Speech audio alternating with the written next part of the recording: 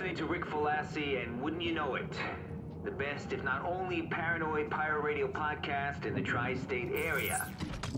So, you got that going for you, which is nice.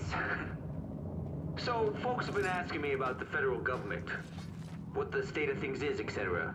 Basically wanting me to reassure them somebody's still in charge. But I can't.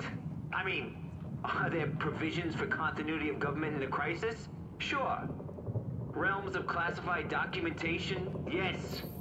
Top secret mountain fortresses, impregnable to any attack, whether conventional, nuclear, biological? You bet.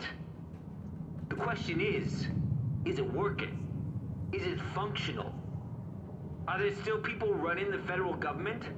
And if so, who and where? And are they answerable in any way to the people of the Republic for which they stand? I mean, we all know what they're telling us. We see the video footage. We download the official statements. But let's be clear.